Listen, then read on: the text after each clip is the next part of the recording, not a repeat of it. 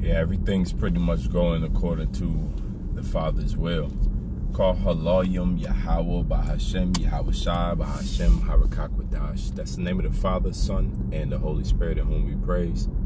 Double honors to the apostles, elders, and bishops of Great Millstone who rule well over the flock of Israel. Shalom and salutations to you Akim out here pushing the words of truth in sincerity. Shalom to all the elect Akim and Akwav, scattered Israelites and Israelite foreigners. I'm Rapad Math. I brought this out. This video is edifying. The scriptures is written as a mystery, and the mystery is only revealed to those whom the Most High has called. We liken it unto a great awakening after a great sleeping or a great forgetting of who we were, forgetting of what times we're living in, and how to identify the times we're living in according to the Bible through prophecy. Well, in the ancient world, we had a better understanding of who we were. We had a better understanding of what times we were in and prophecy. And so we were more in tune with the way the Heavenly Father has set up His will and how His will eventually takes over. Acts, the 2nd chapter, verse 23, it says, Him being delivered by the determinate counsel and foreknowledge of YAHAWAH, ye have taken, and by wicked hands have crucified and slain. That He is dealing with YAHAWAH. The word or the name YAHAWAH is in the Hebrew tongue, means He saves. Yah is He, Hawashah means save. If you want to say Hawashai Nawa, that means save us. That's where you get the word Hosanna from.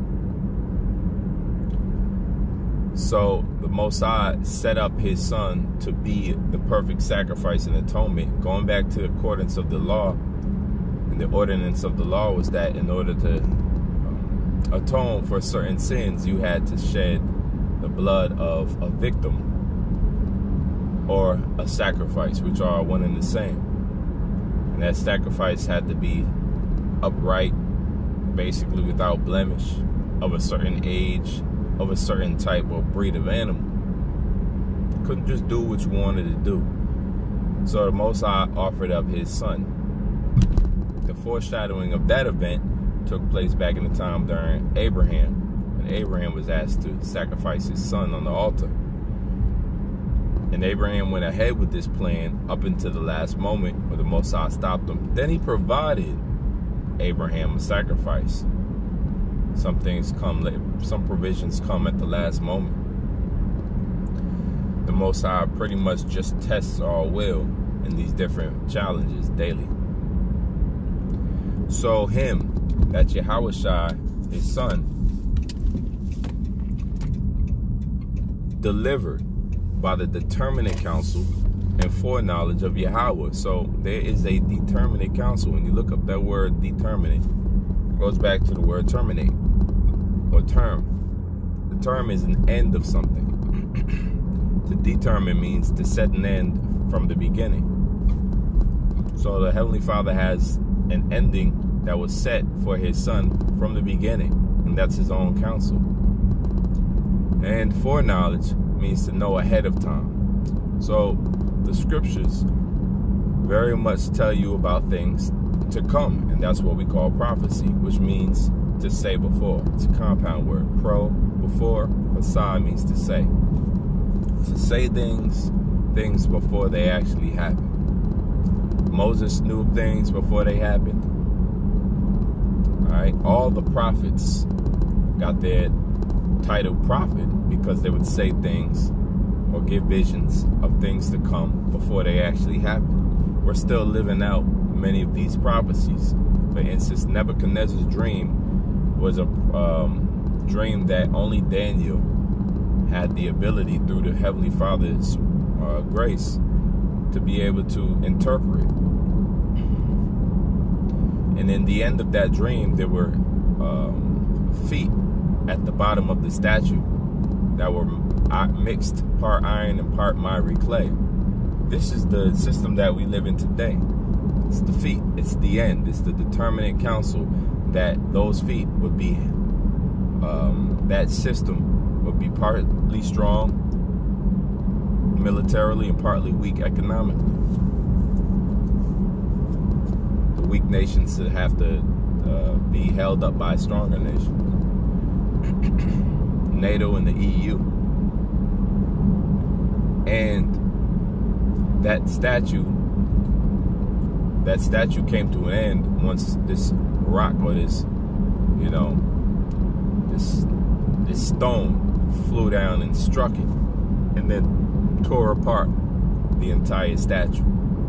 So we're living in that time. We have yet to come to that time when YAHAWAH returns and tears down all of these leaderships. So while it was the determinate counsel of the Father to sacrifice his son before time, it had to play out. And YAHAWAH goes on, when he returned after his death and then his resurrection on the third day, he returned and spoke to men for 40 days. And in some instances, he told them, do you remember when I told you that the Son of Man would have to be slain and then crucified and return again and rise on the third day? I told you this. It was all to fulfill the scriptures. It was all to fulfill what was written. You know, I will show you in the book, in the book of Moses and in the law concerning me. So how wild is that idea that a man comes, right, which we were searching for a Messiah. It wasn't as if he just showed up and said, I'm a Messiah. Let me show you what that word means. No, Israel was very much intact with prophecy and knew of a Messiah, the coming of one who would save the children of Israel from captivity and establish an eternal rulership. We understood the prophecies that and the blessings that were given unto Abraham, Isaac, and Jacob. We knew who we were. So the fulfillment of YAHAWAH's death and resurrection was first written aforetime. It was explained how it was going to happen. YAHAWAH himself walked around explaining to men in his ministry that he would have to die. They rejected it. Some understood, many didn't. But it was all to the determinate counsel and foreknowledge of YAHAWAH, which means the Father has already predetermined what will and will not happen. And in the NLT, you can see it says, and his prearranged plan was carried out when YAHAWAH was betrayed.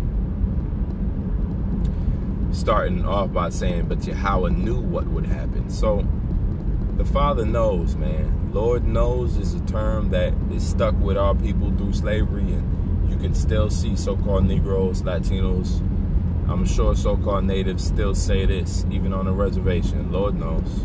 The Father knows, because he does know. But he also shared a lot of that wisdom with his men, his prophets mainly, to be able to tell you what's to come. Now, World War III is to come. Thermonuclear war is to come. A great salvation of the Lord's elect people chosen of the nation of Israel is coming. Pestilence, plagues that will eradicate many people are coming.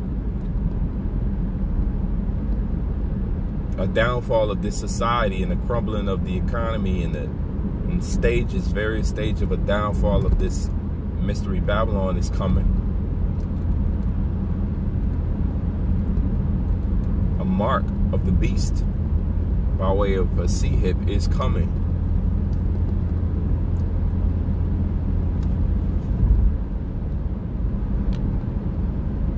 Let's go to our next scripture. Romans 8:29 says, for whom he did foreknow, he also did predestinate to be conformed to the image of his Son. Now the Most High also foreknew that we would change in this time. we would change and become more like his son. It was already predestinated. The word destiny means your fate. Many of these people alive today, their fate is to die by the judgments and the plagues sent and the scorns as sent forth for amendment, to change, to correct. Many people are too far gone in their darkness and in their sleep. They have to be judged and corrected because they walk not in the light. But the Heavenly Father had already written, just like he wrote down and had the prophets write down. It was already preordained and pre-written and pre-told that YAHAWAH would have to be crucified and resurrected. It was always pre-told and predetermined by the counsel of the Heavenly Father himself, YAHAWAH, that the elect, those that he foreknew, meaning we were with him in YAHAWAH in the beginning, his elect, the Allahim, the power is there from the beginning, after YAHAWAH was created first, and that we would be conformed into the image of his son. So in believing on his son, NLT says he chose them to become like his son. It says, who would be the firstborn among many brothers and sisters. And you know, the firstborn has that control, that lock on the rest of the children. Usually you could identify how the rest of the children will be based upon how the firstborn is. You give all to your firstborn. And YAHAWAH is the firstborn, who we are all starting to become more like. We're suffering like YAHAWAH. We're set upon the determinate will of the Father like YAHAWAH was. We're focused on our mission to please the Father like YAHAWAH was. We're becoming more and more like the firstborn. And this was all a determinate counsel. It was all preordained and prearranged to be like this. So again, this idea that something written down has to come to pass only in the Holy Bible, or only in the Holy Scriptures, is this a thing. Outside of the Scriptures, no other book can match, and no other book or religion can relate to something written down and coming to pass as the Scriptures do. Lastly, Revelations 13 and the 8, really quick, just to end it off. And all that dwell upon the earth shall worship him, whose names are not written in the book of life of the Lamb, slain from the foundation of the world. What do we have here? Those that are worshiping the beast. And the way you worship the beast is by getting that MOTB in your right hand or your forehead, a physical C-hip, if you will. That without it, you won't be able to buy or sell in this new Internet of Things digital currency system that's being created as we speak. Well, for those who worshipped the beast, your names were not written anyway in the book of life, and therefore the Most High has already determined that you will take it because your name's not written. And if your name isn't written, no one's there to provide keeping or watching over you, so that you refrain from taking this mark. You identify with the beast, and you will be identified by the beast as its slave, and have to receive of the plagues that the beast, it is already written, determined ahead of time, planned out, destined for the beast to be destroyed, and you along with the beast will be destroyed because your name is not written in the book of life, and it is fulfilled for you to be punished along with the beast. I brought this out. This video is edifying. Till next time, Shalom.